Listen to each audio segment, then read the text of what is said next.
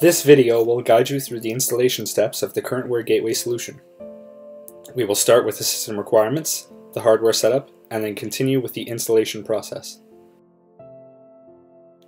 To install the CurrentWare Gateway solution, you will need 2 NIC cards. CurrentWare Gateway is designed to be installed on an internet gateway that requires 2 network cards. One will be linked to the internet and the other will be linked to the LAN or local network. A network switch.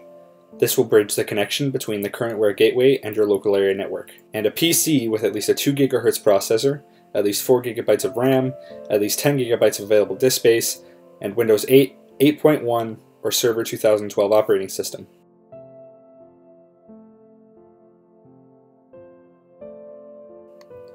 Install the 2 network cards to the Gateway PC. Connect the first Ethernet port to a modem or a router that provides the internet connection. Then connect the second Ethernet port to the switch in your local network. You are now all set to install the CurrentWare Gateway solution. The installation is very straightforward and requires minimal user input. You will be up and running in no time.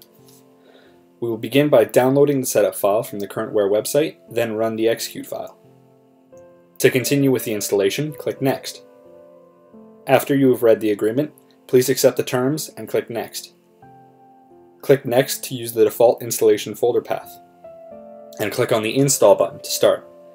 The wizard will take you through the steps. At this point, the installer is checking for the prerequisite components, and it will automatically install any missing components.